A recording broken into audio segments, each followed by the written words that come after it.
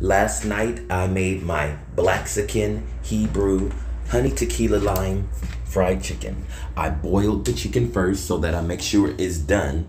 Then this is my mix. I add the lime, then the tequila, then I add the honey. The honey is so that the sauce is thick and that it sticks to the fried chicken. That's the sauce there.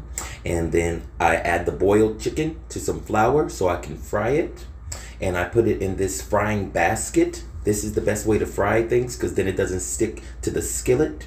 And you only have to fry it for like 2 minutes or 3 minutes just to get it a nice golden brown. I did over fry this chicken a little bit too much when I was filming.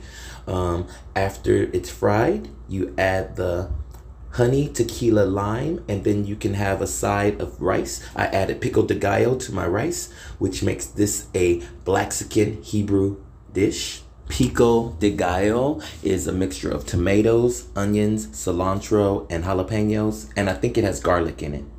And here it is, my Blaxican Hebrew honey tequila lime fried chicken with pico de gallo rice.